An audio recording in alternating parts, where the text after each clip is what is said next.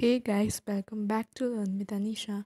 I am Anisha Sabine and today we will be starting another new interesting topic which is acids, bases and salts. So this is the topic or this is a lesson we are going to start and this is from class 7 NCERT Science chapter 4 or 5 I guess, and let's get started. So this will be the introductory video, so I'm going to talk about what we are gonna starting or we gonna discuss. So first we'll talk about acids. So as the name is mentioned, acids, bases and salts. So we are gonna talk about acids, then we are gonna talk about bases, indicators, neutral substances. Once again in indicators only, a neutral substance बाद में आएगा. Indicators, in the indicators we're gonna talk about litmus, turmeric and China rose.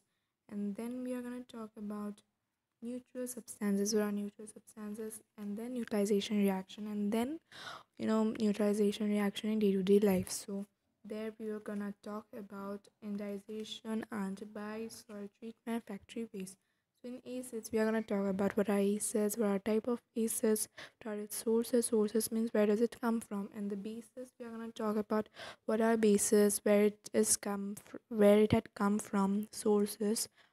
Then indicators means what are indicators, and that indicators, some examples are there: litmus, China rose, turmeric. So there we are going to talk about what are litmus, what is turmeric, what is China rose, how are they useful to us.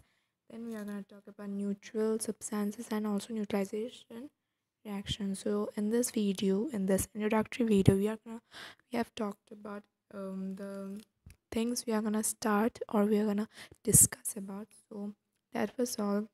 Thanks for watching this video. Don't forget to like, subscribe and share to this video, and also comment me down if any query, and if you also want me to discuss or to you know teach you guys social studies, tell me in the comment section. If any query, do tell me in the comment section. Thank you for watching and stay home, stay safe and stay hygiene.